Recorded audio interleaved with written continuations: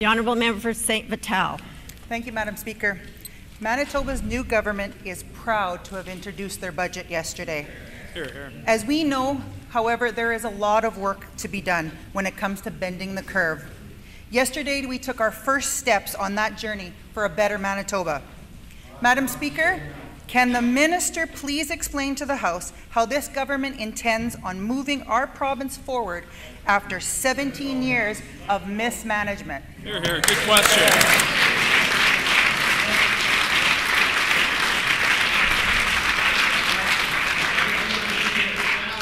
The Honourable Minister of Finance. Thank you, and I thank the member for St. Vital for that question. Yesterday we delivered a budget, as I mentioned, that we believe will get Manitoba back on track. It is a budget that charts a new course after years and years of overspending by our predecessors. It is a budget that seeks to and will actually reduce the out-of-control spending increases, hold them down, and in order to do that, it will invest the savings in frontline services that Manitobans depend on. It is an approach based on trust and compassion and common sense, and we're very proud of the document we tabled yesterday. Hear, hear.